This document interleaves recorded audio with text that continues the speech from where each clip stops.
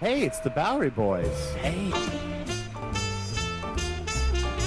Tom and I were friends for a very, very long time, and a bit of with a little streak of showmanship in us, and I think we wanted to put together a show. I don't even think we totally understood what podcasting was. But we decided to do something on New York City culture. But within our first couple episodes, which we sort of hastily did, based on like... no research.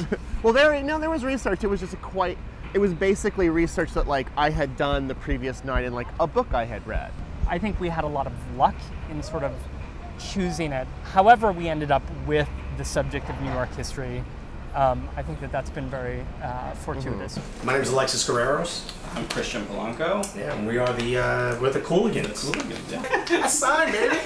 We're all good. Agents, everything's fine. I'm just waiting for the facts. Yeah, I'm just waiting for the facts. Gotta get that facts to go through. We both got season tickets to this team, and as we were talking, we realized we're joking about the team, and I'm like, wait a minute, this is exactly what I want to do on a podcast. So I said, hey, are you interested in doing like a channel, like videos and podcasts? And you were down for it almost right away, and I was like, okay, I got a name. You're gonna hate it. And I said Cooligans, and you're like, I don't hate it. And I was like, oh my god, this is gonna be perfect. I'm like, this is the perfect person to do it with.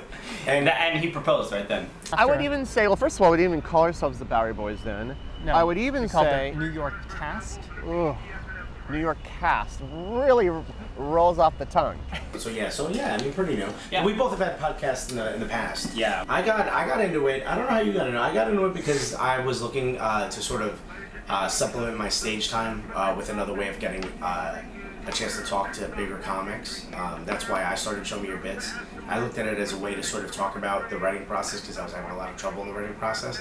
So I figured, oh, let me sort of envelope this whole thing or cover this whole thing under the umbrella of it being a podcast. There was some research, quite a bit. I mean, we got up to speed quickly on that.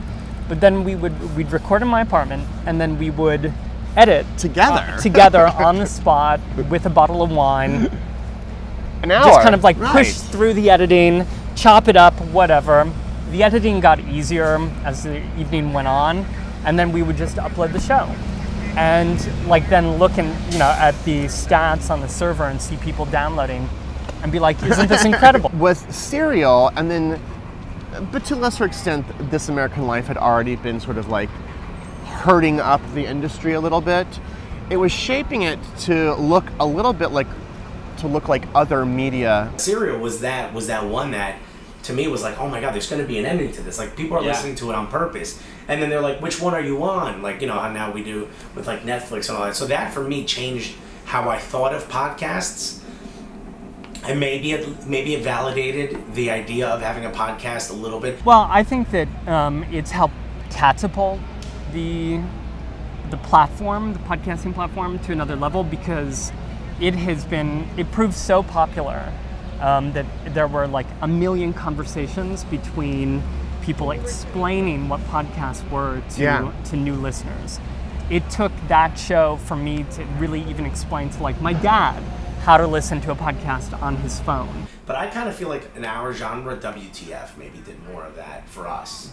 With Mark Maron getting his own TV show. That started almost like the format to some degree of like just talking to comedians and like getting really like in-depth interviews. Yeah. Like Mark Maron, for instance, it took him forever. I mean, now he talks about it on his show. I think Dan Carlin too. Yeah, like they make money now, but like he was doing it for years before he could. Like he still had to go out, and I think he still does this anyway. Goes out and he has his own TV show. To this day, very few podcasts themselves make money. That usually for a podcast to be a money-making device, it has to be connected to 2 or 3 other projects. I would say I think there's going to be like sort of an ebb and flow as we grow. Maybe we'll do more videos, but like the podcast itself feels so much like home and so much to what we're familiar with. Yeah. What I would love is for a listener to listen to us in some way and almost feel as connected. Yeah, that would be huge. To a plot line of in soccer. I don't know exactly. Can we remain friends through this process? I think is probably the closest we're gonna get. Hopefully, it continues on for a very long time. I mean, I think it'll even grow past us, which is what I think I'm hoping. If this is something that has a legacy that I could leave, I would be very, very proud of You're myself. gonna put it in your will? Yeah, you know, no one gets the house, but you guys can keep watching Cooligans. This is great. This has been a really fun episode. Yeah, this has been a lot of fun, guys. Remember, while you're out there, keep the Cooligans in mind and don't be snitching. Enjoy the rest of your day, guys.